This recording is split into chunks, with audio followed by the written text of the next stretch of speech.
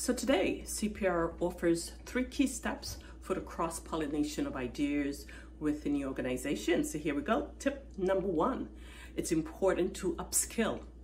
So you want to create an environment where professional development is supported by all members of your team. According to research, 70% of employees preference on-the-job training. Step number 2, reward ideas, either intrinsically through a job well done, tapping into that heart, or extrinsically, such as monetary wise, if you can afford to do so. And tip number 3, you want to cultivate an environment of brainstorming.